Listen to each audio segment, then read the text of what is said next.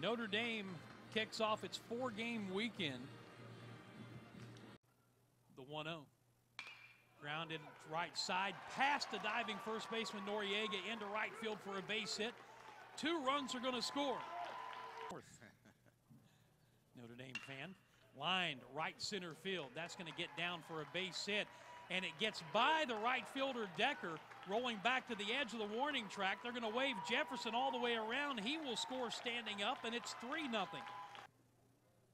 Runner going to third, and it's hit on the ground hard into left field for a base hit.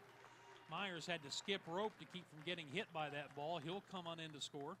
Outstanding, it already is. Nico Armory, big bounding ball up the middle, fielded by Preisner, flips to second for 1. Miller turns it over. That is a double play. The trend holds.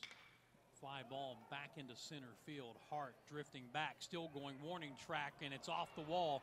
Bouncing back towards left center. On his way around third is Ryan Cole. He's being waved in. Into third, ahead of the throw is Putz. So Tyrell can give him 7 here.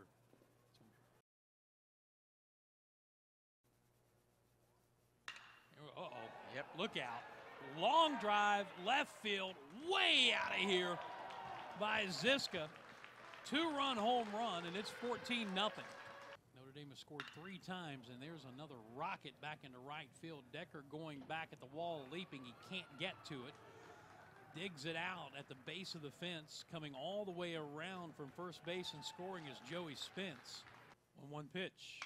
And that's lined down the left field line. That's going to be in for a hit. It's going to get all the way to the wall. Spence is going to score. They're going to hold up. 2-2 pitch.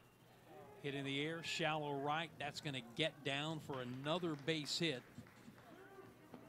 Lynn Weddle will come around from second to score to make it 20-1. And that is the ball game.